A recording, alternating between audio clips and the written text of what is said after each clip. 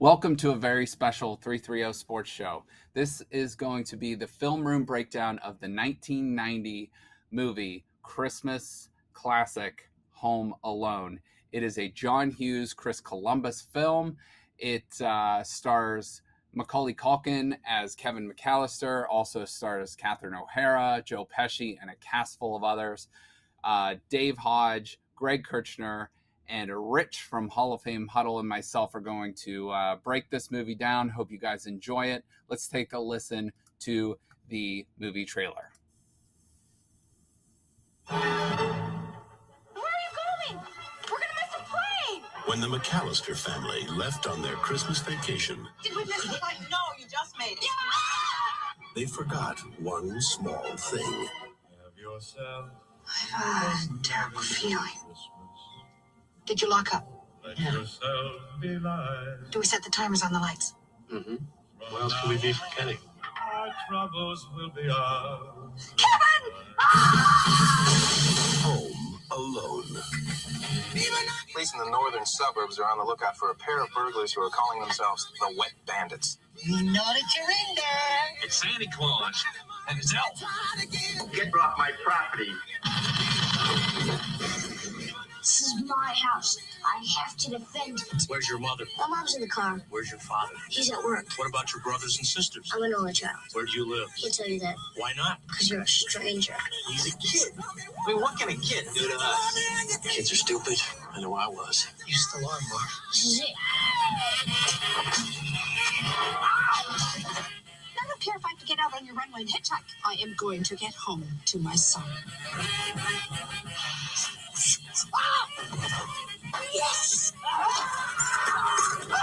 Where are you, you little creep? I'm gonna kill that kid! Why'd you take your shoes off? Why are you dressed like a chicken? Gus Polinski, polka king of the Midwest. If you have to get to Chicago, we'll gladly drive you. Hey, guys. Yesterday, he was just a kid. But tonight, he's a home security system.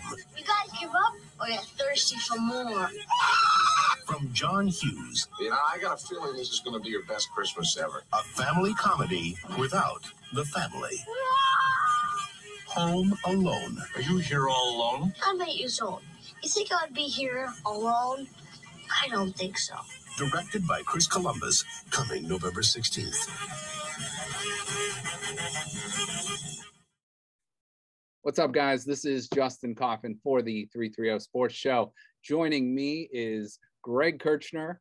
We have Rich from Hall of Fame Huddle, and we have Dave Hodge up in the top left corner. If you're watching, Dave will probably jump on. I think he's having some camera issues, but we'll be able to hear him at least.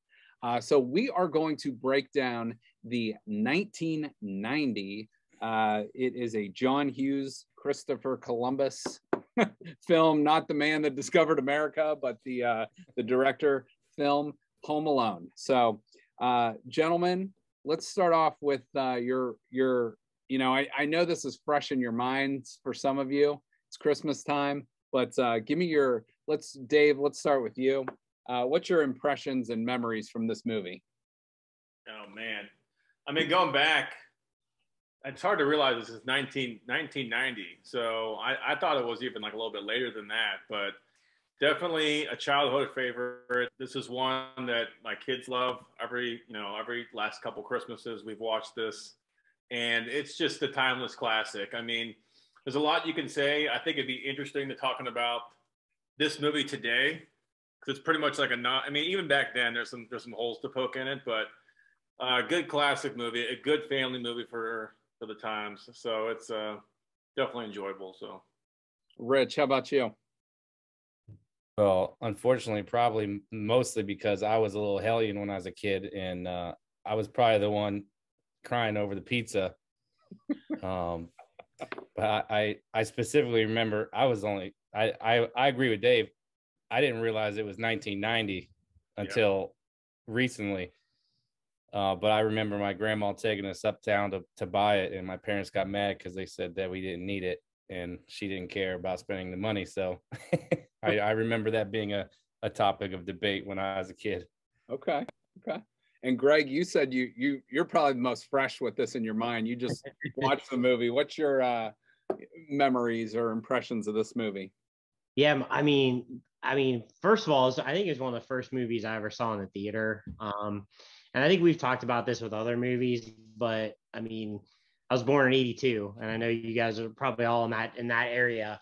So Kevin was 8 when the movie, in the movie's made in 1990, so it literally, I think, is extra special, probably for all of us, because it sort of is exactly where we were in life when the movie came out. Yeah. So I think it adds a little more to it, but yeah, it's been a favorite for 30 years. I remember it used to come on, I think it was like NBC, like every Thanksgiving night, like back before DVDs and all that stuff. And I don't think I had it on tape. So it was like, you could only watch it a couple times a year when it came on. Now it's on every night, but I can't get enough of it still. I just literally just watched it, and it holds up. The one thing I'll add to it, I think, is that now that my kids are 9 and 11. So when they watched it like a couple of years back, but you kind of wondered, like, would this movie hold up for them, at 30 years later, like you said, and it sure as heck does. So that's awesome. Yeah, I think, to go along with what Greg said too, there's a comment in there where he talks about getting like a sweater gifted to him. Like, old man Marley says he doesn't see his granddaughter, but he sends her a check. But he says, like, man, I wish my grandparents sent me a check. I just get these sweaters with birds knitted on them. Like, you can't go around. That's like death for a guy in the 2nd grade. So, hearing something like that at an impressionable age is something you kind of like always remember. So, and not to mention the quotes and all that stuff we're going to get into here in a minute. But real quick, again, 1990. Can any of you guys name me a movie you think that came out in 1990? I got a whole list here, but I'm just curious. Ooh. I got one because it shares one of the stars from this movie. It was Goodfellas. So Pesci was like straight off of Goodfellas set right onto the Home Alone set. Oh, that's a big one. Another one starring Demi Moore and Patrick Swayze. Striptease. Ghost. Also Edward Scissorhands, Days of Thunder, Pretty Woman. That's another big one. One of my favorite movies, Dave, probably one of yours too, Kindergarten Cop. Came out that year. Teenage Mutant Ninja Turtles, Dances with Wolves, Total Recall, Hunt for Red October, Misery, and Dick Tracy, to name a few. But yeah, as Greg said, I think Joe Pesci went literally right from Goodfellas into this movie. So that was a big one. And then I literally did not see any of those movies till I was 25. So I was gonna say like Five Goes West or something. Yeah, I just went off the box office ones. I'm sure there's a few like Disney ones that we probably saw, but yeah, I think we might have had HBO when I was growing up, so I probably saw some of those movies earlier than I probably should have. Real quick fun fact too, director Christopher Columbus. I keep saying Christopher Columbus. Chris Columbus. He's also done Mrs. Doubtfire, Harry Potter, a bunch of other movies. But he actually has ties to right here in Youngstown, Ohio. So I think he was born in Pennsylvania, raised in this area before he moved and had Hollywood fame. So kind of a cool fact there. So let's talk about obviously Macaulay Culkin's the biggest star of the movie. We'll get into him and his career and stuff. But who are your guys? Let me ask this question: who's your favorite character that is not Kevin in this movie? So, Greg, let's start with you on this one. Who's your favorite character that's not Kevin? For as much as I love Joe Pesci and just about everything he does, and he's great in this, I actually kind of like Marv a little better than Harry. He's just a total kook. I mean, but he plays it extremely well. So I'm going to go with Marv. Okay. Rich, how about you? I would say Uncle Frank. I mean, he's I don't know how many people have uncles like him, but they're out there. Oh yeah, and he delivers some of the best one-liners. That's for sure. No doubt. There's one of him. I feel like in every family, there's that guy. You know, the shyster. He's just kind of an ass. You know what I mean? But like you said, he gets the best lines in that movie too. Like, to go right along with my shirt here. Look what you did, you little jerk. So great one. And originally, I was looking this up, supposed to be played by Kelsey Grammer initially. The part was offered to him, but you know, he for whatever reason didn't take it. Dave, how about you? You know, you guys both took the two I would take. I was going to say Uncle Frank too, because I mean, I'm sure we'll get to the one-liners, but like, pretty much everything he says in this movie is terrible. Like, he's like one of the worst persons out there. So, but no, but his mom plays a great role. You know, if we're going non-funny, like a serious role in some ways, I think she does well. So. Okay. Dave, let's start with you and we'll bring it back around. Opposite question. Who is your least favorite character or most hated character, I guess you could say, in this movie? I'm not a big fan of Peter, his dad. Yes. I mean, he's very much like, once he figures it out and he gets to the airport, I mean, he's like, why don't you stay here? I'm going to go over to Paris and France and hang out. Like, your kid's like at home by himself. You're leaving your wife. I mean, he's not the greatest, you know, I wouldn't say the greatest dad picture in this movie either. So I'd probably say him. Yeah. Okay. Underwhelming. He's kind of underwhelming, I think, in it. So. Okay. All right. Rich, how about you? Least favorite character? I would say Frank's wife, and because I don't even know her name, like, she's like, she should have been more impactful. She's the aunt. She just kind of is there and has no impact on the movie, which is kind of disappointing. Okay. We all have aunts that are really cool, and they could have really upped her impact on the movie.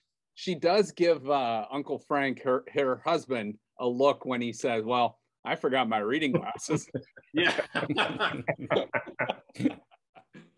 Greg, how about you? Oh boy. Least favorite or most hated character? I would say, you know, he does an all right job, but I would say the most hated is it's got to be Buzz, right? I mean, it's like, he does well, but like, I don't know. It must be. I think it's like a movie thing where it's like the older sibling who's a dick like 100% of the time and is never nice at any point, except at the very end when he gives like a small backhanded compliment, like at least you didn't burn the place down. But I have a lot of problems with Buzz, and we can get into that a little bit later on as we go along. But yeah, just not a very endearing fellow.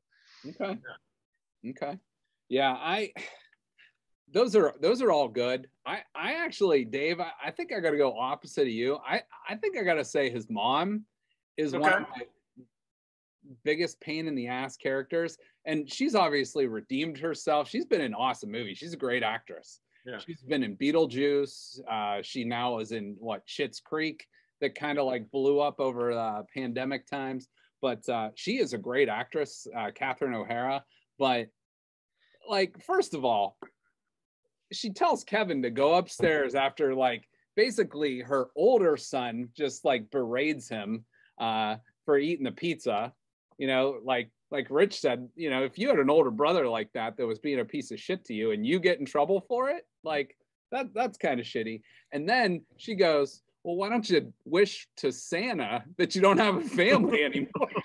Like, she basically says, you know, Kevin, it's going to be, you know, most normal parents would be like, why don't you just go to your room, calm down, relax, then come out and help clean up or whatever. No, she's like, go upstairs, go sleep with Fuller, who's going to piss the bed. And, you know, basically, we don't want to see you the rest of the night. Right. And basically wish that we're not here, and maybe it'll come true. So, and by the time he wakes up, you think it is. So, I'm going to go with her just based on their performance. So, All right, let me ask you guys this before we get into kind of like plot points and stuff like this. I have some overarching questions to this movie. So my first question is this movie takes place in the suburbs of Chicago. Obviously that house is kind of known for being historic. I think there was just a big story about it being put out on Airbnb. Like you can win, you know, like a stay or whatever. And it was very confusing too. Did you try to enter that? No, but it was like all you had to pay is $25. Yeah. Like what? Yeah, I didn't understand that either. And it's only open one day. I mean, put it out there for every day and charge $1,000. Exactly. Yeah. Exactly. Right. Imagine the cleaning costs on your Airbnb if the wet bandits come into town. But let me ask this question. So that house, you know, I don't know what that would cost in today's market. I'm going to guess based on our housing market that's booming, that's a minimum $5 million house in the suburbs of Chicago. So we'll say back in 1990, that's $1 million or a $2 million house. So you got to be pretty wealthy to live there to afford it. What do you think? Here's my long story to get back to the overarching theme. What the hell does Kevin's dad do to, one, own that house, and two, be able to fly his whole family? I think there's 5 kids in his family to Paris, not to mention the other aunts and uncles and all that. So what do you think Kevin's dad does? Like if you have to give a hypothetical answer. Greg, how about you? What do you think? There's actually you can get in some internet rabbit holes on this, and there's a pretty good one that actually says he's got to be some kind of mafia, like a mafia boss. But I would guess he's got some cushy sales gig. Okay. I don't see he doesn't have like the presence of like somebody who's an executive, and clearly like he can't even keep his house in order. So I don't see like the leadership qualities, but I bet he's some like pharmaceutical sales like director or something, and just makes a boatload of commission. And incidentally, I saw something that the 4 first class tickets they got plus however many coach, at least in 2019, would have been $42,000. So call it 20,000 in 1990, but yeah, it's ridiculous. Wow. Okay. So that he's doing well for himself. Let's just say that. Rich or Dave, what do you guys think? I was gonna say he's kind of boring. He's kind of dry. I'm thinking a CPA. He's a partner at a CPA firm. Watch yourself. Watch yourself. I'm coming backhanded comment there, but I mean, he's in the firm and he's one of the partners, and that's my guess. I was gonna say something like Wall Street, but he's like too slow moving and too kind of boring for that. So, okay, I really can't come up with any creative guess, but I can tell you this: being involved in girls basketball for the last 10 years, I found out it's probably not all that unrealistic. There's a lot of people who have a lot of money, and yeah, I see kids on social media that are on vacation like every 2 weeks at the beach, and it's probably not that unrealistic, but okay. Yeah, I mean, he's got to do something. Well, maybe the family has money too. I heard something where there was a deleted scene where his brother actually lives in Paris and might have paid for the trip or something like that too. So, like Greg said, you could go down these internet rabbit holes. Greg, was that the only one you heard? That's the only one I saw on it, and it was like a year or 2 ago that I saw it. But there's some kind of like thing about him being in the mafia. Okay. Ken Carman was on Twitter talking about that the other day. Oh, really? He didn't give anybody on the internet credit, but he had this big old thread on Twitter about how Kevin's dad was a mafia guy. All right, let's reach out to Ken and get his thoughts on this very, very soon. All right, let's get into this too. The movie within the movie, and we're going to get to plot points. So this is probably my favorite little thing about this movie: angels with filthy souls. So this is a movie that in no way exists, but it's based on a former movie, I think that came out in like 1938 or something like that. I think it's called Angels with Dirty Faces. And it's like a Cagney and Lacey type, movie. But Greg, I know you know a whole bunch about this, so you just take it with however you want to take it. Yeah, no, I mean, I think you hit it on the head. I mean, they literally just shot a movie on some soundstage at a school, like, that was within this movie. And it, like, I'll tell you what, for the longest time, I guess you would never know. I didn't know until, I don't know, but I mean, pre-internet, no one would have any idea that wasn't a real movie. I just assumed it was a real movie. Yeah. And even when they're like, when Marv, like, when Marv gets duped by it and comes back and he's like, it's just, that voice sounded so familiar. I remember watching that, like, thinking that, all right, that must be a real movie, like, and that's why he said that. But yeah, it's awesome. And the interesting thing I read about yesterday on this that I didn't know was that originally the two characters, Snakes and the other, like, the guy that shoots them, were supposed to be opposite. And the guy, I'm forgetting his name. The guy that kills the other guy had something wrong with his leg or something, so he couldn't die. Like, he couldn't die in the scene, so he ended up playing that part. But the significance of that is they made a second movie, and that guy then continued and played that role again in the second movie. Probably got a nice check in Home Alone 2, and the guy that got killed off in Home Alone 1 was actually supposed to be the killer that would have then gone on and played it again. Johnny's the guy Johnny is the one that is the killer. Yeah. I had to look it up. Yeah. Okay. Yeah, and who the hell's AC? He ain't charged. Oh man. Yeah, and if you look at the tapes, I think there's like a Rolling Stone tape below that, like, that's on the tour from one of their tours, and stuff like that. So just kind of interesting. You guys have any Rich, you got any thoughts on that scene or those scenes in particular? I know the one thing that I always think now, so more so than when I was a kid, he would have much better technology to replay the movie scenes instead of hitting pause and fast forward. Like, nowadays he could edit that whole thing and it would be, all you have to do is hit play one time. That's a great point. Back then it was a lot of work. Oh yeah. I do also love how he puts it in one of those TVs with the VCR combo, and he plays the sound, yet, like, they're running, the pizza guy is like halfway around the house, yet you can clearly hear the Tommy gun going off. Must have like a full surround sound outside going on there.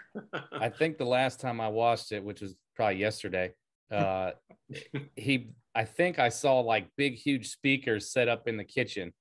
You just see them for like a split second, but still, even with speakers like that, like you said, it you can hear it clear as day, all the way outside. Right. Interesting. I actually watched the movie this past weekend, and I watched it, I don't know why, but I watched it with subtitles on, because in that scene, I always had trouble understanding. I thought he said, "Fair to fair, how much do I owe you?" And he said, he says something like completely different than what I, like, truth be told, or, something like that. Like, I don't know. I think he says, "Is that so? Is that, yeah. Is exactly. That so? Is that so?" So, it's just awesome. But the one part with when Marv is kind of peeking in, he does amplify the sound with the the fireworks and the pan there, for a little bit. Some guy in there just got blown away. No snakes. Let's do this. I'm going to ask just a few more questions, and we'll get into, like, we can start poking holes in the plot and stuff like that. But if you guys, this is a tough question. I have two answers for this one, so I'm going to let you guys go first. If you guys could pick one piece of movie memorabilia from this set, or anything from the whole movie, not excluding the house, what would you pick? Rich, we'll start with you on this one. Really? Oh, you want time to think of it? Yeah, you already knew the answers. I got all. Dave, how about you? You think you got something in mind? I wrote down a couple things. It was a little bit of a struggle with this, and I asked my son. I said, "Hey, what do you think you would take from it?" And we debated about it like the whole car ride home. So wait, you had the questions too? Oh, I'm getting screwed. Well, every time we break down a movie, he asks this question, so we were a little bit. I guess we were a little bit. I'm pretty structured. I'm pretty structured. Rich, this is your inaugural voyage on the 330 movie breakdown. So, I got it. Next time when we do Home Alone 2, you'll be against all odds. I got this. All right. So I'll say, I think I froze again, but can you hear me? Yeah, we can hear you fine. Okay. Excluding the house, I'm gonna go with actually Harry and Marv's van, the OK van, that they got, the heating and plumbing. Yeah. By the way, I never picked up on this literally till yesterday. It's a plumbing van, and they're the Wet Bandits. And I never put that together. The Wet Bandits and it's plumbing van. But okay, that's cool. Where are you going to put that thing though? I don't know. I mean, I was trying. I mean, there's a couple other things in there, but I'm sure you guys are going to mention them. So okay, all right, Greg. We'll go to you. I actually had the exact same thing because I think it would be cool to do some kind of like internet thing where you just park that. You go to like wealthy neighborhoods and you just kind of park that thing out like on the street and just kind of video like how people react to it. I think that would be pretty funny. Okay. So that was my pick, but I'm gonna say the picture of Buzz's girlfriend and just have that like sitting in your house when people show up. I think would be pretty incredible. That's a good one. I didn't have that. That's good. That is a good one. Which I'm sure we'll get to this too. But by the way, I think it was like the art director or something, or maybe it was even Chris Columbus was like, that's too mean to like have like an ugly girl in that picture. So he used one of the art director's sons, dressed him up like a girl and made him in the picture, just so it wasn't like abusing someone's self-esteem for the rest of their life. All right, Rich, how about you? I'm gonna go with 2. Since you get 2, I get 2. All right. The basketball fan in me wants the Michael Jordan cutout. Oh, that's a good one. Not the poster on the wall on the door at the beginning of the movie. I want the aftermarket cutout. And I also want I want the tarantula. Oh, okay. You think that thing's still living? What's the lifespan of a tarantula? I'm guessing they're probably pretty good. Probably not 30 years. It can't be 32 years though, can it? Yeah. Okay. I'll mount it. Taxidermy it. All right. That's good then, because none of you guys took mine. So I'll name my 2 as well. So the first one is the statue that continually gets hit outside by the pizza man and whoever else comes. It becomes like a running joke. You know what I mean? Like it constantly gets hit, knocked over, and it's just like my son picked that as well. Was that a good one? Okay, yeah, that was good because I think it has like physical humor and comedy, and it's like things you had to do back then to get a laugh, whereas like you can do like kind of get a laugh a little easier now. And then the other one I picked is something that Macaulay Culkin actually drew himself, was the plan laid out of like what he was going to do when the burglars came in. I thought that would be really cool to have that like framed somewhere in your house, like in the bar area or basement or something. I thought that would be kind of cool. So those are my 2. So I'll tell you what we're going to add one more before we move on. Oh yeah, go ahead. The gold tooth. Oh yeah, that's good. That's a good one. I mean, the gold commodities we're talking are going through the roof. That tooth is worth something now. Nobody said the VHS tape. That is a good one. That'd be cool to just like have out on your counter, Right. Yeah. Thanks, Justin. You're gonna have me searching eBay tonight. Who the hell has a VCR now, though? By the way, so all right, guys, we're gonna take a quick break and we'll be right back. This episode of the 330 Sports Show is presented by Nash Nutrition, the good for you protein bar. We believe in nourishing the body with wholesome ingredients. Nash bars are gluten-free, soy-free, and dairy-free. Each bar contains 20 grams of protein from egg whites, pea protein. We use dates and honey to naturally sweeten things up. Peanuts, almonds, cashews, and coconut make up our healthy fats. Never any artificial ingredients, sweeteners, or preservatives. We are proud to share the Nash bar with you. Please check out Nash Nutrition at nashnutrition.co. They are excellent. I highly recommend the peanut butter one. Chad and Hannah do an excellent job, and we thank them for being great supporters of the 330 Sports Show. All right, so we are going to kind of get into the plot here of Home Alone. So basically, movie starts out, you kind of see the beautiful house outside in the Chicago suburb, and then Kevin's upstairs complaining to his parents that Uncle Frank won't let him watch the movie. The older kids or the big kids can, and his dad's telling him to go pick up those micro machines that are out there. That's another like 90s trope. I don't know if you guys had micro machines, but that's one thing I definitely remember from being a kid. I played with those things and Legos all the time. But also, while all that's happening, and the craziness and madness of this house, Joe Pesci, who is playing a police officer at the time, is just standing down there waiting to talk to anyone that lives in this house. So what's your guys' let me ask this. If you were, let's just say this was your house, you're Kevin's dad, whatever. If you walk down the stairs and he's like, are you Mr. McAllister that lives here, blah, blah, blah. Wouldn't it be a little odd to think, why is there a cop just standing in my doorway? Like, what's that all about? That was very odd. Too. It was like, the house is total chaos. Everyone's running everywhere, not to mention the next morning. And I think the police are there for like 20 minutes. He talks to like basically everybody, and no one thinks to go get like Kevin, hey, the police are at our house. Like, it's crazy. So. And since when do cops even go door to door to make sure your house is secure for the holidays?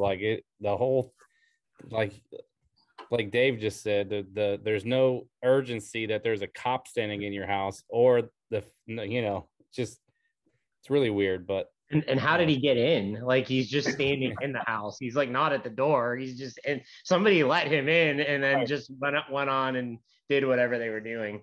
Yeah, very odd.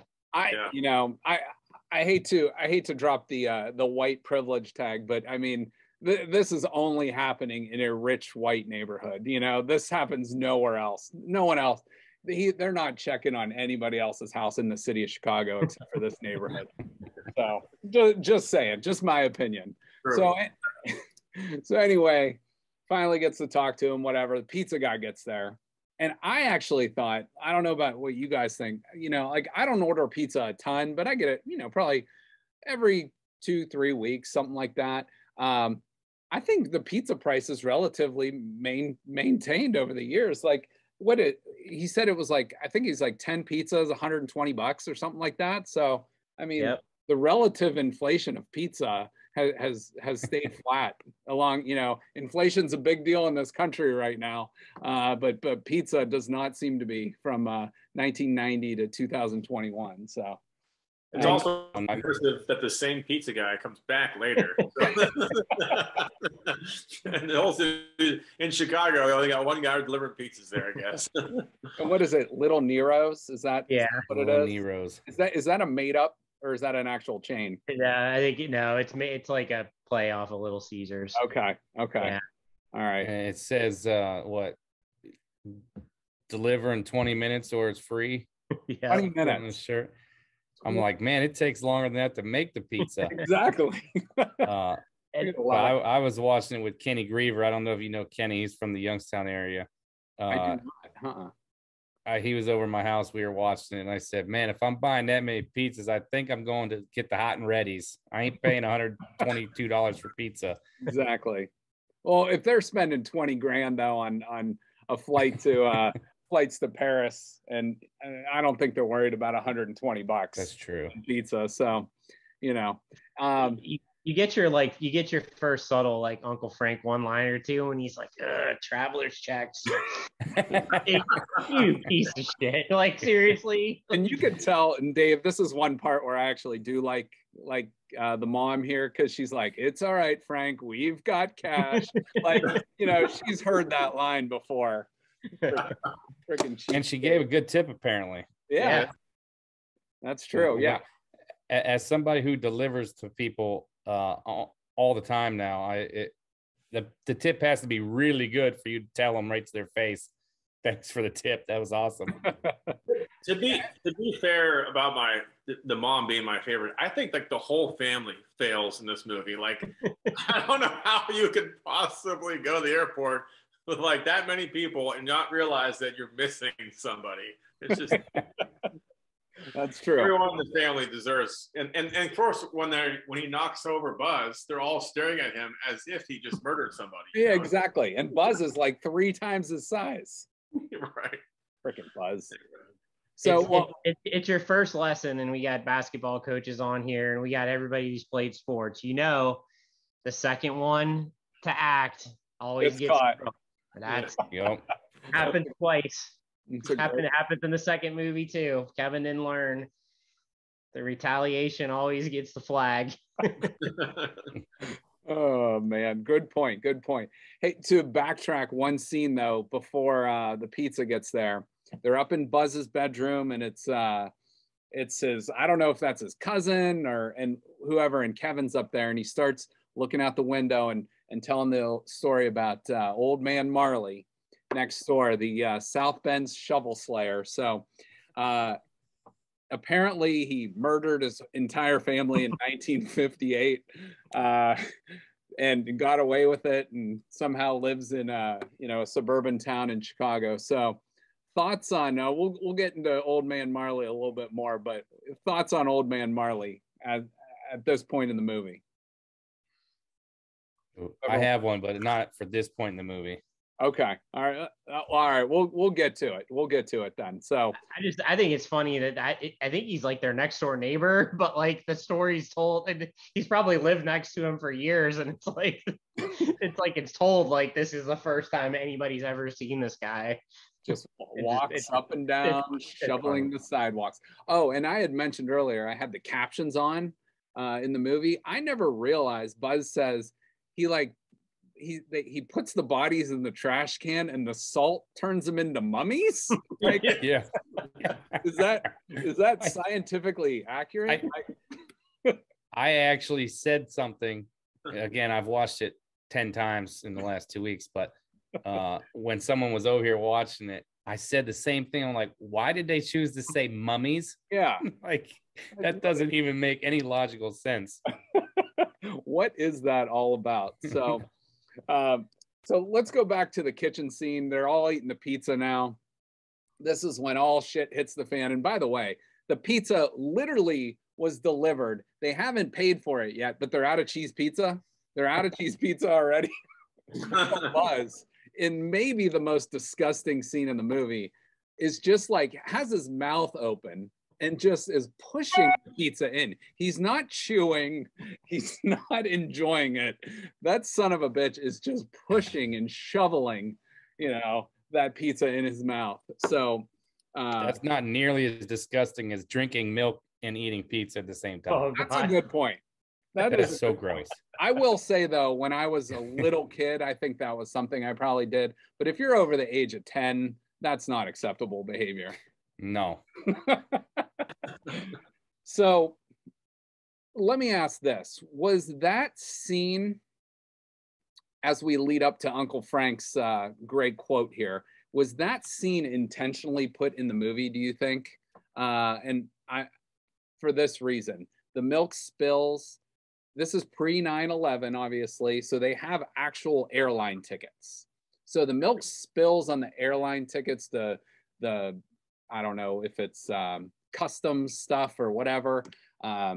Is that done on purpose to make you see them throw the tickets in the trash can or in the microwave? Do you think? I mean, Kevin's ticket actually gets thrown in the trash can, but I think the problem is it's extremely hard to see that. And I don't think the first 20 times I watched the movie, I even knew that. Like until you like read I trivia. still did not know that. Yeah. So his ticket gets thrown in the trash. So I certainly think it was purposely done, but I mean, I think it does, again, misses the mark because you don't really, it's so quick you don't see it. Okay. That was actually one of my questions about the scene. I always wondered why they put so much emphasis on the stupid trash can.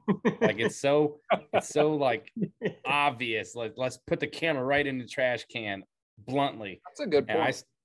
I guess I'm gonna have to watch it again here when we get off and see if I can find that ticket. I think it's done. The reason I asked that was I think it's done intentionally because John Hughes, the writer, wanted to set it up like I think so it was somehow believable that you could actually leave a kid behind. He wouldn't get checked in on the airline, and that's just my opinion. So I don't know. That's kind of what I think. It's a good point because they would have an extra ticket when they got there and realized who this for. Right. I never thought of that actually. So let's move on to the next morning. Obviously, crazy weather the night before, it knocks the power out. Here's another reason I'm not sure if this movie could be made today because one, everybody's got cell phones, right? So you would probably have an alarm set on your cell phone. But they were saying, if my memory serves me right, like the vans that were picking them up were going to be there at 8 a.m. So they know they're going on vacation. You got me to tell me not one of those 30 people in the house were up before 8 a.m. Yeah, right. Yeah. And 45 minutes, they got in the van, checked what they thought was everybody and got to the airport through, pre 9/11 security. There is zero chance you are getting there now with even an hour and a half ahead of time. So I thought, I'm sorry, Dave. Good. I'm going to pitch this question because I have some real timeline issues here. What time do you think their flight was? If the vans are there at 8 and they're on an international flight and they're a half hour from the airport. Right. Presumably their flight's probably 10:30 or 11 or something. You would think. And they left the house 45 minutes before their flight. So are we led to believe that they spent 2 hours scrambling when the vans got there? That's a good point. I feel like it's like 5 minutes. I feel like the vans are the saving grace. Like they should have cut the vans out and like made them drive to the airport, because the fact that the vans showed up, it's like, oh shit, we slept in. Let's hurry up. And we're only going to leave 15 minutes later than we wanted to. So it's like a little bit, obviously that's when you watch it 100 times, you knit it, that sort of stuff. But that was one that I was like, that doesn't make sense. Okay. Well, I'll let you guys analyze that aspect. I go the other direction. I didn't fly till I was 28, and I was scared to death that I was going to sleep in on my first flight because it was really early. And to this day, I still have a fear that I'm going to pull home alone if I'm not careful.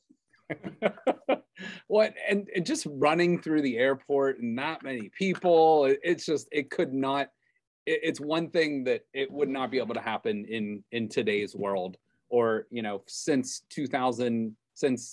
October 2002, or 2001, this could not happen.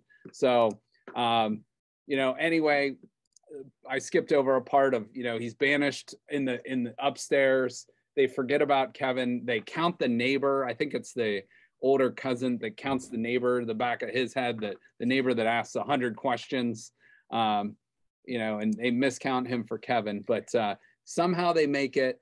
And let me ask this too. What do you guys think about the 4 adults sitting in first class with the rest of the kids sitting in coach? Seems legit to me. I mean, is it cool? Is it the right thing to do, or is it a dick move, like McAllister's family tradition?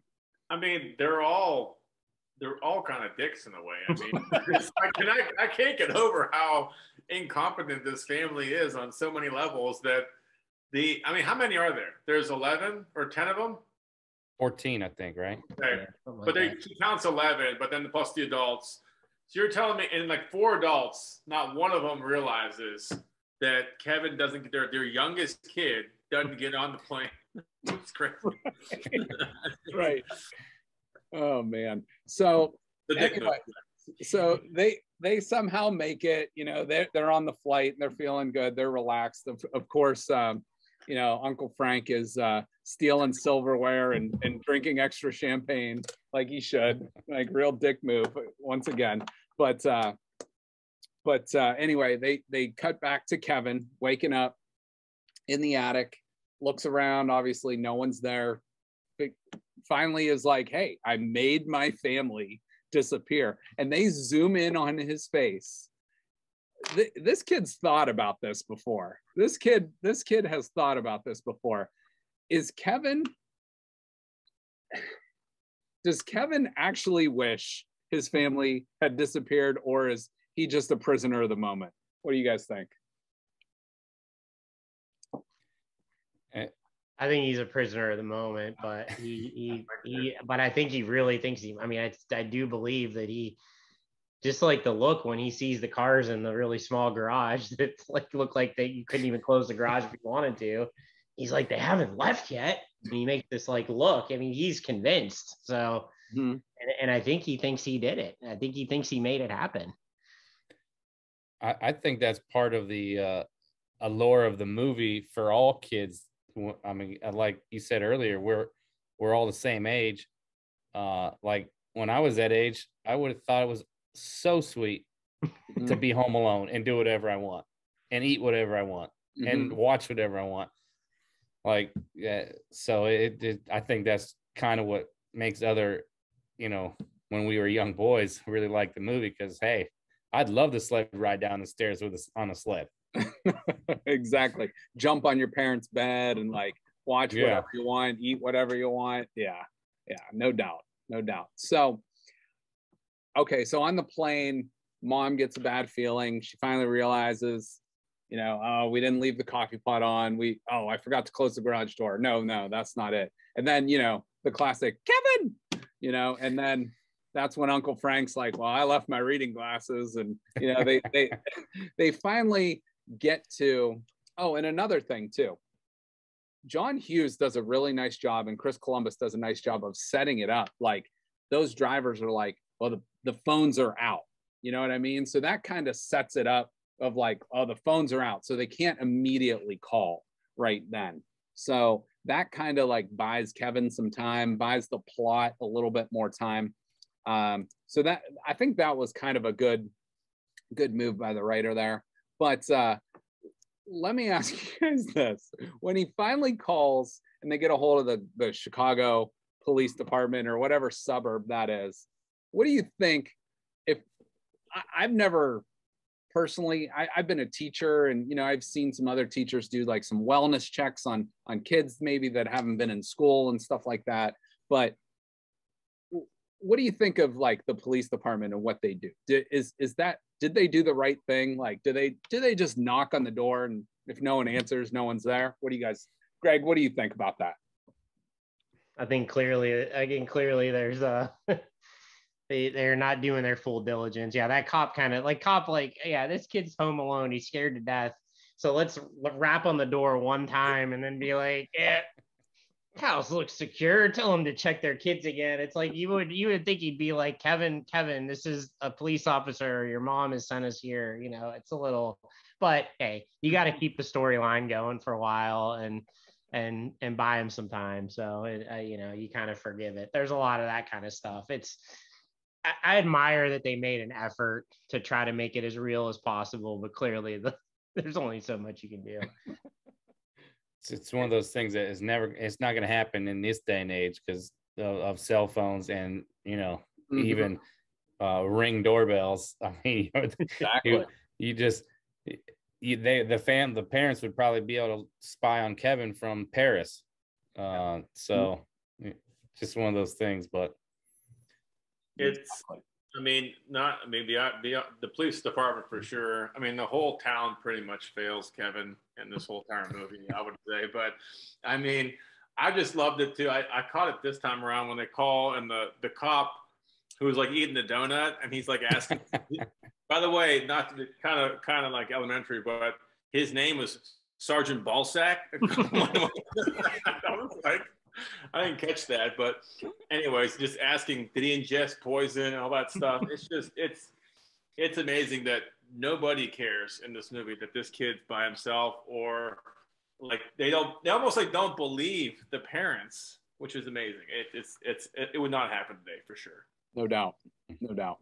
So moving on, Kevin kind of, is doing all the stuff we said, like Rich said, going down the sled, down the stairs, like, and he's starting to like kind of conquer his fears of like, and this is awesome. So he runs outside after, I think he, gets over the fear of his basement with the furnace or whatever, and runs outside, and old man Marley's sitting there and looks at him, and he just screams and runs back in the house. But Kevin does like the whole, aftershave thing, and goes into Buzz's room and starts looking at the 1989 edition of Playboy. No clothes on anyone, disgusting. That kind of like all the stuff that we probably would have done as 8, 9, 10-year-old kids. But breaks the shelf, and that's when the tarantula is set loose, and that's kind of, by the way, I wrote this down. I noticed a poster of Isaiah Thomas too in that bedroom. Isaiah Thomas was like Michael Jordan's biggest rival at the time. So I just thought that was interesting. That wasn't when the shelves broke though. He just went in there to grab the BB gun, and then he shot the little figurines out of the laundry chute. But the furnace is one of my biggest questions. I to this day, I can't figure out why they even included that. It just, to me, it's just so irrelevant, really stupid. Has nothing to do with the plot line. Maybe I'm wrong, but has anybody else thought, why did they even include this? I had that same question, Rich. So I'll just jump on this one because I got this answered for me today. Apparently, it was supposed to be this big dream/nightmare sequence, like a kid, his fear. And they said it was going to cost like $1 million to do all the CGI, and the budget of the movie was only $18 million. So they ended up just doing it like kind of half-assed. And, it's kind of one of the weaker parts of the movie. But I think, long answer short, if that answers your question. So they could have done without it altogether. Like, I agreed. It's only in the movie like 2 times. Exactly. Yeah. So I think maybe just to, push the, hey, he's a little kid, he's going to be afraid of everything, the dark, the basement, that kind of stuff, but gets over it. So Kevin goes out, starts living his independent life. I'm going to just skip ahead to the toothbrush scene real quick. So in the store, asked if the toothbrush is approved by the American Dental Association, which is a great question, by the way. That's phenomenal. But here's my pet peeve with old man Marley. Comes up and just slams his hand down on the counter. Looks like he was crucified with bleeding on both sides of the bandage. I mean, you're going to scare this kid half to death. So, I mean, old man Marley really could have came in not quite as hot, in my opinion. What do you guys think? Not to mention the stare he had. And he's just like, just stares at him and walks out.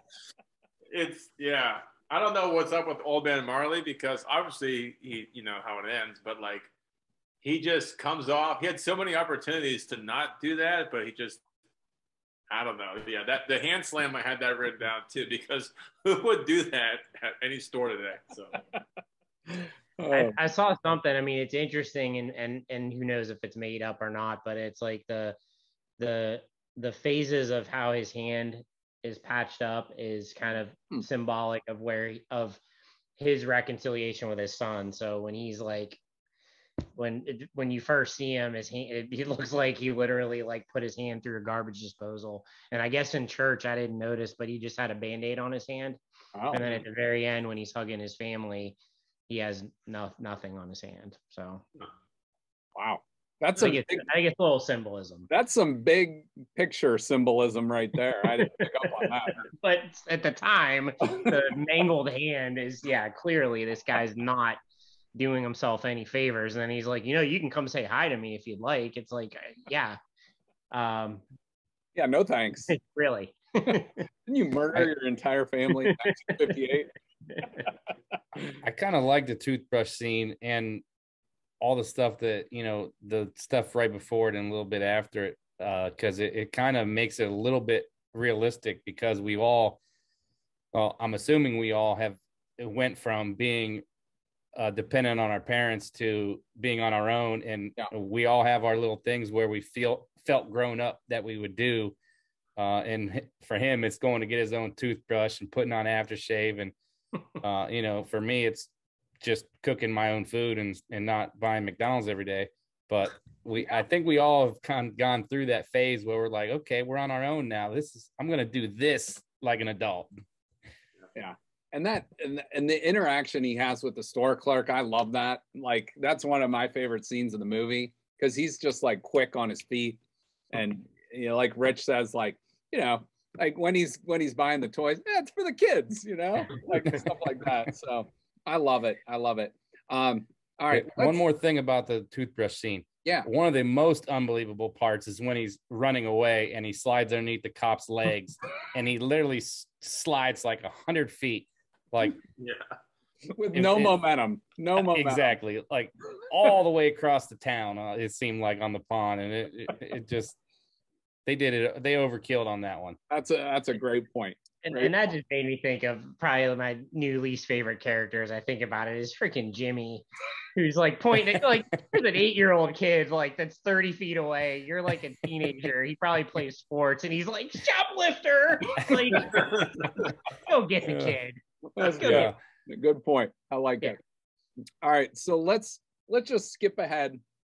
And instead of going over plot points, let's just talk about the wet bandits in general, because now they're scouting out the houses. They're robbing the house across the street. So what are you guys' thoughts on what they're doing and the way they're going about things? So Greg, why don't you tackle that one first? Yeah, again, they're just, I was thinking about this today. Like, where are they staying? Like, are they in a hotel somewhere? What's their story? Because they're literally just camped out in this neighborhood basically all day and all night. And the amazing thing is like, there is every single house, every single family on this entire block is on vacation for the entire holiday. So there's nobody around. So they're just living in their own like fantasy world right now, where they're robbing places in broad daylight. They're driving around in this shady looking truck.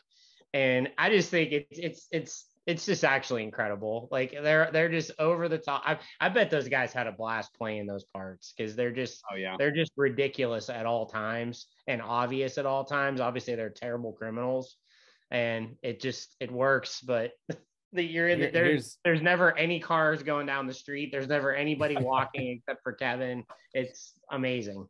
Good point. Here's my thing. This is my point about Old Man Marley. If he's always around shoveling the sidewalks and sawing the sidewalks, how did he not notice these two thieves in his neighborhood for several days? And like Greg said, they're there all day. The sun's up, they're there. They're parked in somebody's driveway in their house. If the sun goes down, they're on the street. How did Old Man Marley not notice these guys? Exactly. That's a great point. Great point. A lot of plumbing being done over Christmas break, apparently. So the whole interaction when Marv and Harry are scouting out Kevin's house, and he is playing the scene with the and same thing with the pizza guy with the Angels with Filthy Souls, doesn't get much better than that, in my opinion. And Rich, like you had said earlier, the technology today would be so easy to do that, but like Kevin is so quick with that remote control that it's unbelievable. So Just well done, in my opinion. I would say that is another one of probably my favorite scenes in the movie. Kevin has to have some type of like sixth sense where he knows that they were going to be there, because even the other parts where he was scaring them away, particularly where he made it look like there was a party in there. That's a good scene. Yeah, hey, it is a great scene, and that's my favorite Christmas song ever by Brenda Lee. But how did he know that they were there? And then how did he know when they left? Because as soon as they pulled out, he peeks out the window like, he's got telepathy.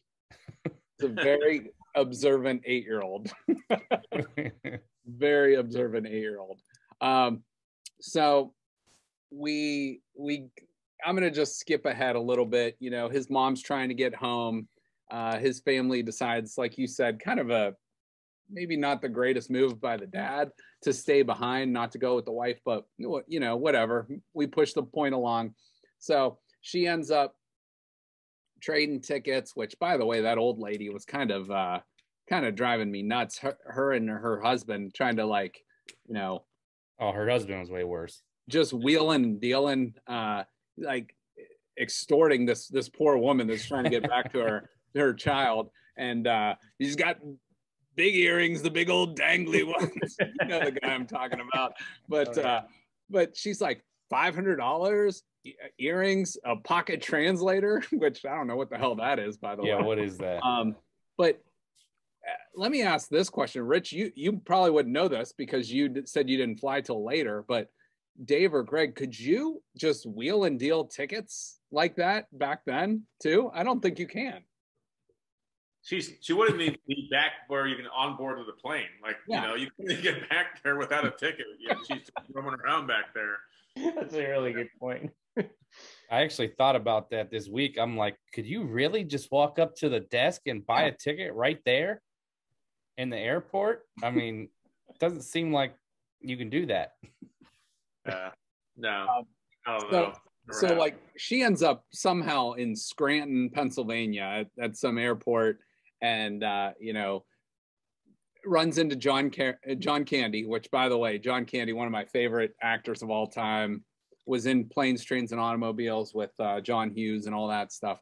But little scene. Apparently, he only worked on this movie for one day, and I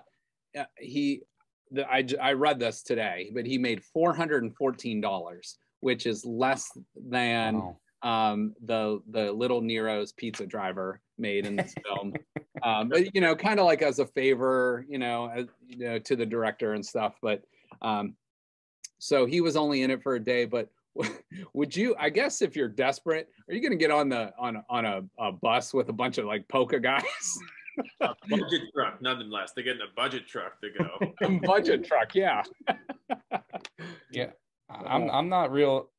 The music's not that bad. Maybe I'm corny, but the music isn't all that bad. But sitting in the back of a budget truck has to be absolutely terrible. That cannot be safe. And here's another thing that I caught on to this week, and it's not something that had been even relevant until recent, but I don't know if you guys caught on to the names of the band when he was sitting when he met Kevin's mom in the airport, he was rattling off all their names, and one of them was the Kenosha Kickers. Yes. And I'm like, wow, I know that name from somewhere. The Kenosha Kickers. Before last year, nobody even cared about Kenosha. That's a great point. I guess every one of his lines was ad lib too, which is just, he's just incredible. I think just rambling on about all the different kind of polka songs and stuff. I guess that was just all kind of off the cuff. I'm sure they did a lot of takes, but yeah, it's just when he gets into the movie, it's just, obviously he's the larger than life figure. And it definitely is, he owns the movie while he's in it. And that's exactly what you want out of somebody that does a cameo like that. No doubt. So Hey guys, Justin here for the 330 Sports Show on Youngstown Studio. If you would like to advertise on our network with us in the new year, please contact us at 330-259-7278.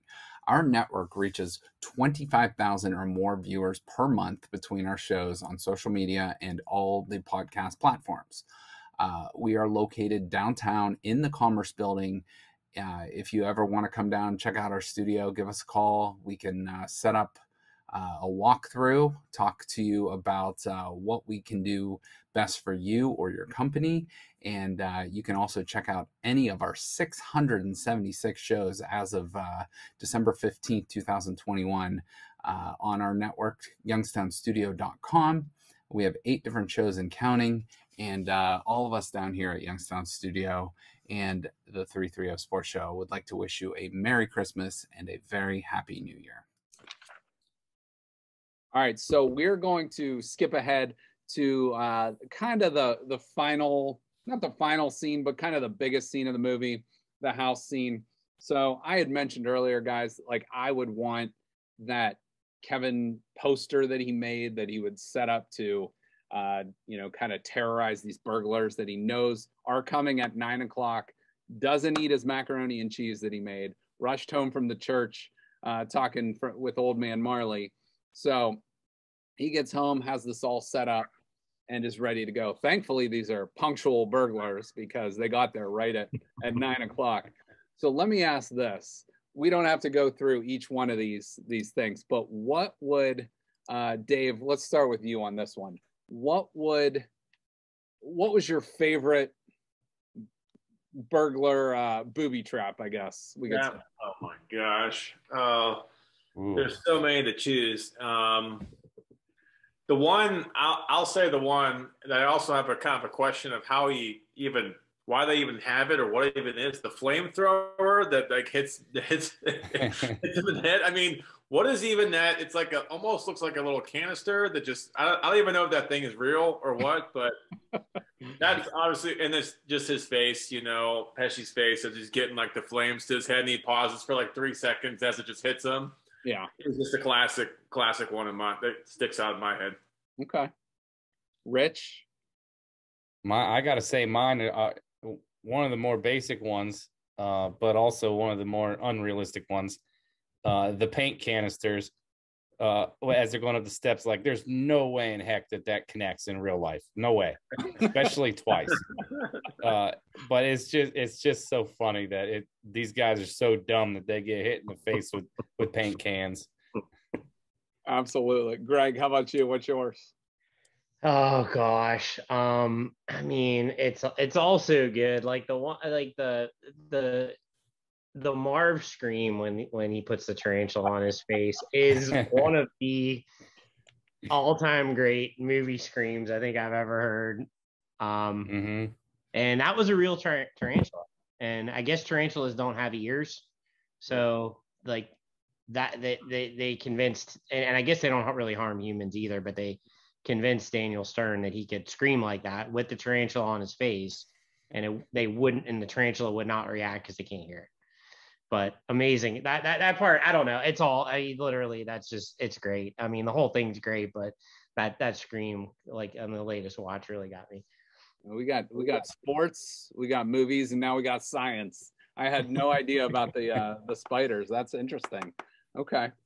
Even though the movie is very unrealistic and very far-fetched, some of those booby traps definitely make me cringe. Like the nail in the foot on the stairs. Oh my goodness. If you can watch that and not at least cringe up a little bit, you're tougher than I am. He's got that's a classic scene because once he realizes it, he just falls.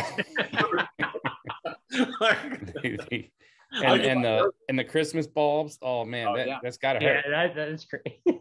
I'm glad you said that, Rich, because that was gonna be mine. The nail, like every time that happens, and I've seen this movie 50 or more times, I feel that nail going into my foot. Like I can just feel it. So I'm gonna go with a different one. I love when he, does like the hang glider thing or whatever across into his treehouse, and he's like, hey, you guys, I'm calling the cops. And Harry's like, what, he's calling the cops? He's like, from a treehouse? Then he's like, no, he wants us to go back and get all busted up in his fun house and all that. So they start climbing the rope, and then he goes to cut it. What I question is, okay, so they're pretty big guys, you know, they're not small people. So they're climbing, and what is that? The second floor. So they're maybe 20, 25 feet in the air. So you're thinking their weight is going to pull them down a little bit. When he cuts it, they could easily just let go. But instead, they decide to hold on, smack into the brick wall. Again, another physical humor, physical comedy sketch. But yeah, that geometrical, that does not clear. Like no, there's no way they were 20 feet in the air, number one. But yeah, they were way too far out. They would have definitely fell on the ground, even if they did hold on.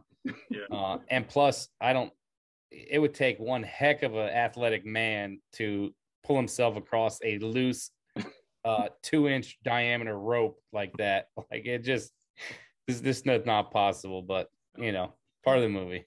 And another one too, I mentioned them earlier, the micro machines. I think we've all probably tried that as a kid, like even pretending you were one of them and like walking and like, you know, falling backwards. But yeah, that's so good. The paint can's so good. They're all amazing. The door handle, even something as simple as the ice. Oh God. But how long did it take frickin' Kevin to tar those steps? You know? But anyway, so he runs across to the neighbor's house, and before that, why does he use a fake voice when he calls the police? Hello, my name is Murphy. Why can't he just say, I'm an 8-year-old kid and there's burglars after me? Maybe the mind of a second grader, but and why does he go around the back and go through the basement? Yes. He's afraid of basements, number one. Good point. And so he's going to run through somebody else's basement. Exactly. So I don't know. So that brings me to my least favorite scene, maybe the creepiest scene in the movie. When they finally catch him, they put him up on the door and like hang him up. My question, and you guys can elaborate or go your own way on this. Why does he say, I'm going to smash your face with an iron, do this and this? Why does he say, I'm going to start by biting off each one of these fingers? That to this day creeps me the F out. So thoughts on that? I completely agree. And he even puts it like in his mouth and opens it, maybe gets ready to bite before he gets hit. It is disturbing. Yeah. I never thought of it as that strange, but now that you bring it up, you were right. Yeah, maybe we're not supposed to think about it. And I will never watch that scene again and not feel the way you feel now. I just go back to literally everything they do is just over the top and illogical. So I mean, they've also been, let's say, roughed up just a little bit. So they're maybe a little angry. Right. I'd probably be ready to bite off some fingers too if I went through what they went through. All right, that's fair. That's fair. All right, so old man Marley comes in, saves the day, gets Kevin home, you know, and then we'll just skip ahead to the next morning. His mom comes home, you know, and finally saves the day. And then the family's right behind her. And then, you know, which, whatever, you do the math and probably should have just stayed in Paris, avoided all that other trouble, which still would have a pocket translator, you know.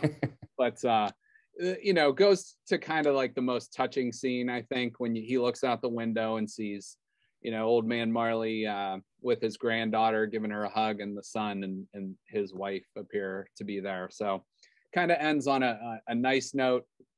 And then my final question for you guys, and then you guys can ask your questions or whatever, is how the hell did Kevin get that house so clean? I didn't think of that. That's true. Yeah. I've actually been asked that. And if you think about it, I think it's very reasonable. You think because so? if you go through the stunts, not a bunch. None of them are anything that like really destroys the house. Okay. You can sweep up Christmas ornaments. The paint cans didn't make any mess. What else? The ice, you could de-thaw the ice. The tar, the steps is probably the hardest thing, but those are downstairs, so you're not going to see it anyway. But pretty much everything that he does, none of it is not things that you can't. The feathers, but you get a vacuum, and that might take a little time, but it's not unmanageable. Okay. If you really think about it, it is doable. That's a really good point. I think the only like Marv, when he tries to crowbar the door, he breaks a little bit, but you're like outside of that, you're right. I'm not really sure there's really any like physical damage done to the house. I'm gonna push back though on to you guys on this one. Why doesn't he fix Buzz's shelf? Fuck Buzz. Is that the last line of the movie? Kevin, what the hell did you do to my room? That might be a little tougher to fix with broken boards, but yeah, I just think, I think he prioritizes everything else over Buzz, and why not? Yeah, that's true.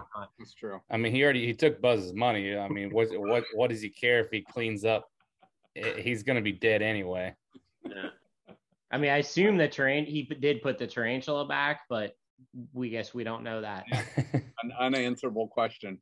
You guys have any other thoughts or questions on this movie? I've got one that's big. I mean, how many opportunities does he have to get help, to ask someone in the church, someone at the store, and then why does he say call 911 after they've already arrived? Why does he not call them and say, hey, there's going to be robbers at 9 p.m. in my house? Can you just be here to arrest them? Excellent point. All this, like, there's so many opportunities to get help. That's why I mean, like, the whole town fails them, and in the sense that like no one recognizes that this kid's like all by himself all the time. It's crazy. That's a good one. And 911, he actually calls 911, and that's actually when the police. I mean, they come flying in. This time, my name's Murphy. Sergeant Balsack came flying in there, whatever.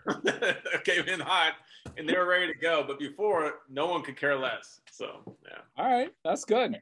I mean, my only rebuttal to that is I'm not sure he's looking for help. You know what I mean? I think he feels like he's got a purpose. He's owning his life right now. I mean, he misses his family like at night and stuff, and I get that. That's when you get lonely at night. But he's like, I'm gonna take these guys out myself. But then at some point he has the sense to call. But you're totally right. I mean, I get to see like him and Marley in the church. It's like, oh, by the way, I've been home alone for like 4 days, and it's my family. Or he's like, I gotta go home because there's robbers coming over in about a half hour. Like, I'm gonna take a shot at this myself, but just hang out around. I might need you to just shovel a guy at some point. And that segues into my question, and not my question, but like WWE. You can get hit by a chair 15 times and you get up every single time. You hit them with a little kick to the chin and they knock them out for the rest of the night. In the movie, they get hit in the head with paint cans from 15 feet in the air. You get hit with an iron, burn your head off. All these things that happen to them. And then at the end, I'm supposed to believe this little flimsy old aluminum shovel just knocks them out cold. It just doesn't make any sense. I mean, the guy murdered his whole family with the shovel. That's true. Probably after a bad Notre Dame loss in South Bend too. Oh man, that's a good point. I never thought about that. Maybe it's the sum of the total. You know what I mean? It's like they've been beaten up so bad, like Greg said, that it finally got to them. In that, that's good. That's good. One other character note that I forgot to mention, I messaged Greg and Dave about this yesterday, but I was watching it, and the Santa Claus, who we didn't talk about yet, the Santa Claus in the movie is the same character in Groundhog Day that talks to Bill Murray and says, "Hey, you going to see the groundhog today?" So over and over. So if you ever watch Groundhog Day, look for that guy. It's the same guy that plays Santa Claus. So I just thought that was a little interesting casting note there. So did anybody see, I know everybody saw Home Alone 2, obviously, but did anybody go out on a limb like myself and watch the new one that just came out, the Home Sweet Home Alone? I have not seen past 2. No, me neither. I can tell you it's not a waste of time. Really? Oh, wow. Okay. Totally not a waste of time. It's not going to knock your socks off like 1 and 2, but I promise you it's not a waste of time. They try to tie it in. Buzz is the cop in the town now. They definitely they do little things to tie it in. It's way different, but it's worth watching, even if you just watch it once. Okay. I'm kind of embarrassed to admit that I did watch it, but hey, I'm a Home Alone huge fan, so I just went for it. I would also say, and I definitely want to watch that. Home Alone 3 is not that is better than you would expect it to be. I've not seen past 3, but Home Alone 3 is actually more real. Well, I mean, it's a low bar, right? But it's more realistic than the first 2, and the criminals are actually kind of like somewhat savvy and real criminals. But it's not bad. So it's worth a watch. I think especially for kids like Dave, I mean, that would be good. The kid, like my kids like that movie. I think Garrett probably would too. So I'll have to give it a go. It's impressive that they were able to pull a sequel to this. I mean, because the second one, I mean, while it repeats a lot of the same stuff from the first one, is still very enjoyable. I thought so. Nothing beats the original, of course, but still very good. For sure. I thought of it earlier when we were talking about I forget what we exactly were talking about, but in the newest one, Buzz. Oh, when we were talking about the cops got a call saying, "Hey, my kid's at home." In the newest one, Buzz is like, "Oh yeah, right. My brother Kevin calls me every year on Christmas and tries to pull this prank on me.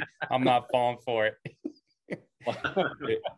Like I said, they tie it in several different ways, and I thought Miss Old Man Marley was in it, but I googled it and he's been dead for several years. But they found someone that looked just like him. That's awesome. Yeah, rest in peace. I looked him up too. I think in 2011 he passed away, but the guy was a well-known poet and got obviously had a classic look and was asked, "Hey, you're that guy," a lot. So. Let me ask you guys this: 3 more questions. 1, favorite quote from the movie. There's a bunch to choose from, but favorite quote from the movie. Ooh. Whoever wants to take this one first. I'm Buzz, your girlfriend. Woof. Yeah. So good. Go ahead, Greg. Yeah, that was actually going to be my one. So, oh man, I'll go ahead and give you one. Go ahead. I mean, I think Greg. I mean, Justin, your shirt is probably the best. I think, but I think underrated. I love when they're like, "Fuller, easy on the Pepsi," and he's like, "Just the look is legendary." I'm gonna piss all over that bed.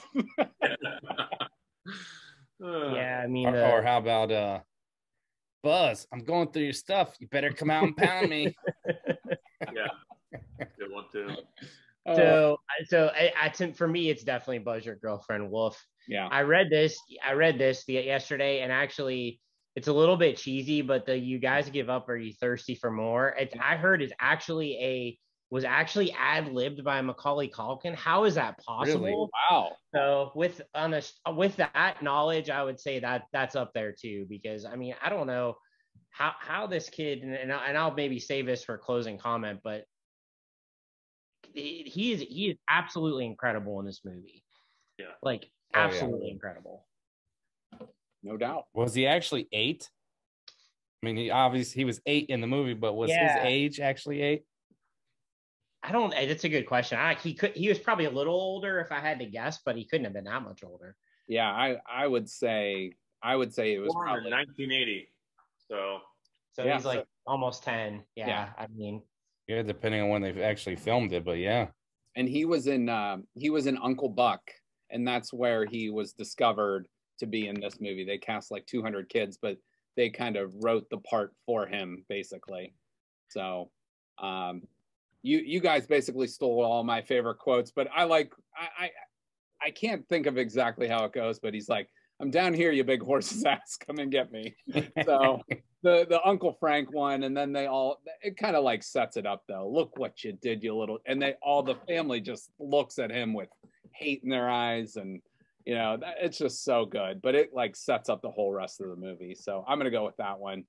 I can't think of any off the top of my head, but the whole scene, like you said, in the supermarket was just, that whole conversation was just so classic and grown up. And he said several things in that one scene that make you laugh.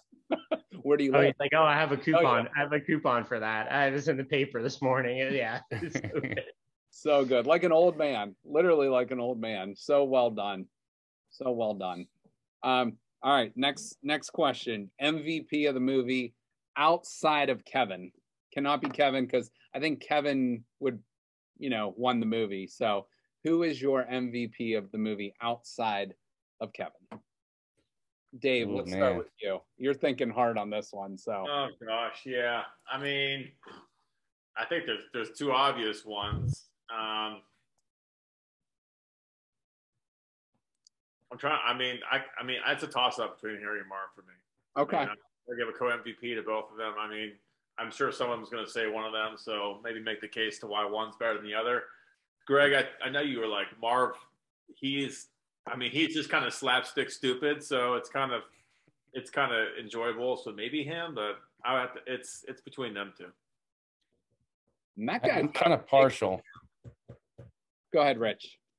I'm kind of partial to Harry because I got a friend that's kind of slapstick stupid and not on purpose. So I know how it feels to deal with somebody like that. No doubt. Real quick though, Harry is Daniel Stern, right? No, Harry's Pesci. Harry's Pesci. Marv though, Daniel Stern. I mean, what a great career that guy's freaking had though. Voice of the Wonder Years. He was in like City Slickers. He was in this movie. He was in a ton of other stuff too. So Rookie of the Year. Rookie of the Year. Phil Brinkman, I believe. Yeah. So I mean, there's a big time cast in this movie, like really, that has done a lot of good stuff. All right, so we already basically said this movie couldn't be made today. Like it could in maybe other ways. The power would have to be out, cell phones would have to be dead, but pretty much not making this movie today. And it probably shouldn't be remade because it's so good on its own. But let me ask this final question, and if you guys have any thoughts, you can jump in with this. But I'm going to ask just for your final grade for this movie on a 1 to 100 scale. So I'll give you mine first. I'm going to go with a 94% because I think this is an A movie. 94 is the highest grade I've ever given our movies that we've ever broken down. We've done Happy Gilmore, we've done Varsity Blues, we've done Groundhog Day, and now we've done Home Alone. I'm going to go 94%. To me, it's about as good as it gets. Maybe a few little flaws here and there, but Greg, we've talked about other Christmas movies. This is a movie I think you can pick up at any point in the movie and you will watch it. You will stop and watch whether, it's the beginning of the movie, the middle, or the end, and you're going to be entertained no matter what. So to me, 94%, I'm giving it a 94% A. So Greg, let's go to you next. Yeah, I was actually at like 93 in my head. I mean, it's an all-timer for me. And it's aged well, but it's aged in a different way, I think, too, because growing up, I think when we were kids, you kind of were like, well, I just want to get to the part with all the traps. And that part is great, don't get me wrong, but I think as you get older, you appreciate the other parts of the movie, a little bit of the softer side of it.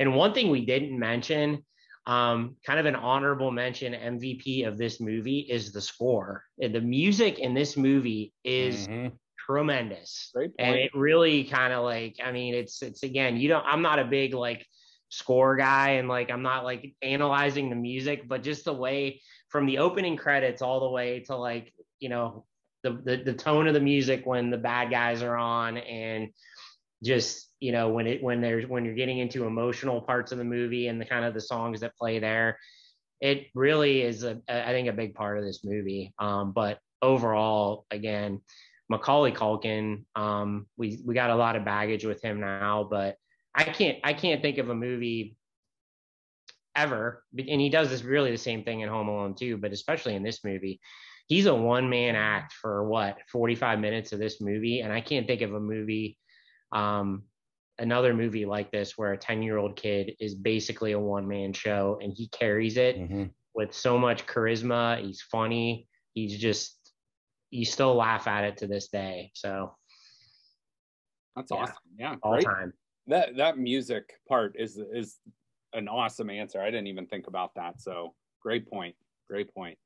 I actually just mentioned that this week to somebody who I was watching with. I'm like, the way that they cover every great Christmas song, whether it's upbeat and exciting or it's traditional, like they cover the whole gamut, and it seems like it's always perfect, and it just gets you locked in even more with the music. You guys are a tough crowd. I'm just gonna go ahead and go with 100. Times 100. 100 times 100. 10. All right, that's good. I mean, never had a perfect score, so I mean, it's a time-honored classic. It's a cult classic. It will never go away. Like you said, your kids love it. I don't have any kids, but my 12-year-old niece just told me last week, I've been watching Home Alone all the time now. You know, it will never go away. It's perfect. I love it. So I have a 94. Greg has a 93. Rich gave it 100. Perfect score. Dave times 100. Times 100.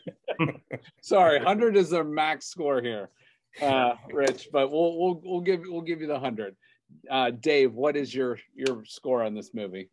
I'm right with you, Greg and Justin. I'm about a 93 on this. I mean, it's you know, it's definitely every holiday thing. You know, every time around, I think I've watched it every Christmas with the kids since they've started enjoying it.